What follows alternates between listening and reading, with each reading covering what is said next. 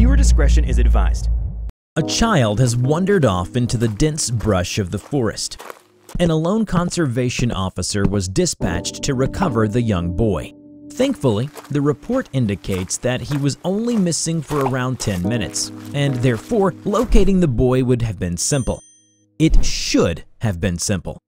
The officer found hints of the child, a shoe here, a toy there, and pretty soon a sound of a child calling out to him. He ran deeper into the woods, where it soon became unnaturally dark despite the sun still being up. Lost due to his rushing around, he checked his compass, but finds it going haywire and cracked, his radio getting only static.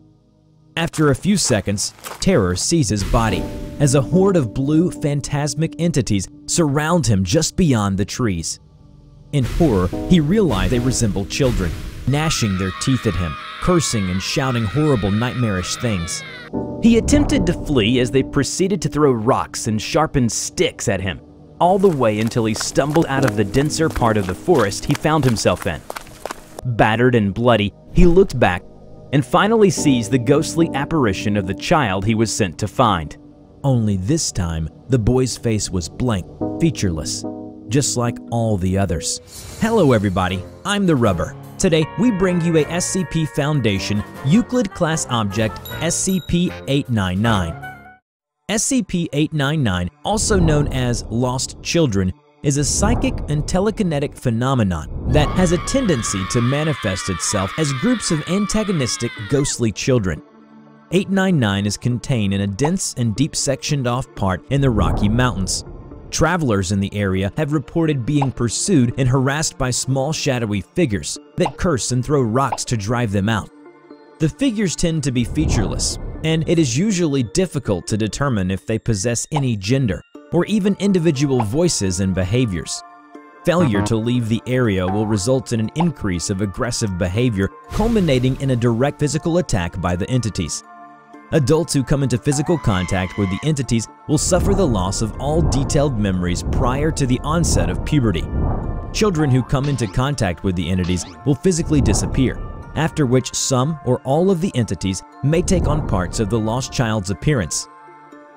No attempts to communicate or find the whereabouts of a child lost in this way have yet been successful. Furthermore, Foundation staffs are set up in 3 service cabins, with all the trees around the cabins cut down. It has been noted that the entities can be warded off by iron bullets, which are carried by Foundation staff in the area. An experiment was carried out to test SCP-573's effect against 899.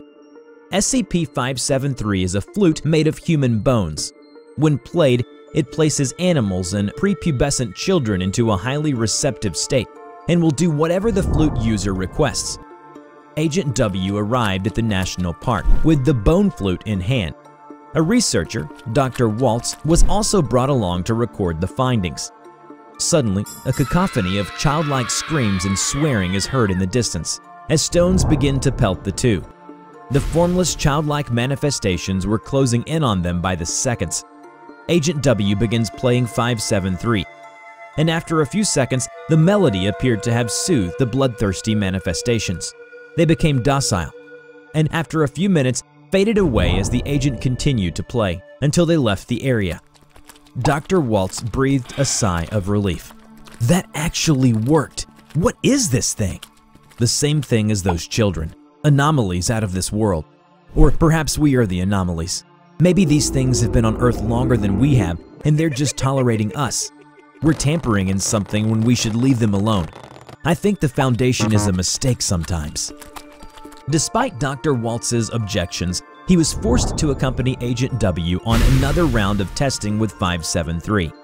The testing went ahead as planned and proceeded to have the same effects on 899 as the previous test.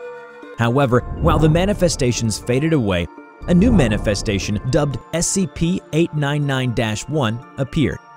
It was described as an adolescent male with open wounds and gashes covering his body. It screeched wildly, dropped to all fours, and with great speed pounced on the doctor. It sunk its teeth deep into the doctor's forearm before moving on and bit into his leg and his neck. Agent W fired his sidearm, and managed to ward off the beast-like apparition as it faded away, making a grotesque gurgling sound. Dr. Waltz was hospitalized immediately, and despite the severity of the attack, he only received scars. Fortunately, he was able to maintain his memories from his youth, considering direct attacks from 899 have a tendency to erase such recollections. The Foundation then deemed the use of 573 inappropriate against 899, citing that the effects of 573 would be too harmful and potentially create other anomalies similar to 899-1. Agent W was vehemently against this, but was largely ignored, and his pleas were passed over. A few days later, Dr. Waltz was cleared by the doctors and psychologists. Agent W drank in celebrations, alone. That bastard. Perhaps he is made of tougher stuff than I had previously thought. When the outpost heard that Agent W was to be stationed with them, the staffs randomly went on leave. He took another sip at his glass. It's only natural, I guess, after what happened to Waltz. Hell, I'd be running away from me, too. Waltz probably won't be returning to help me either. He made a toast to Dr. Waltz and then walked to the window. There he heard sounds of swearing and cursing and manifestations of 899 in the distance, advancing towards his cabin. Agent W was caught off guard and immediately went for his pistol. What the hell are they doing over here? I'm not even outside. What attracted them? He rushed out and fired a couple of shots into the manifestations, causing them to swear and shout vile things at Agent W. After a few more shots, the manifestations retreated. Unfortunately, as they faded, an old foe emerged. Oh, you've got to be kidding me. Agent W reloaded and fired again at 899-1. It only made it angrier. It quickly closed the distance between them, and with great force, it smashed into Agent W, sending him back into the cabin. It then pounced onto him, thrashing him around like a rag doll. Agent W fired desperately at close range, and he was able to fend it off. But another trouble presented itself. The cabin was caught on fire.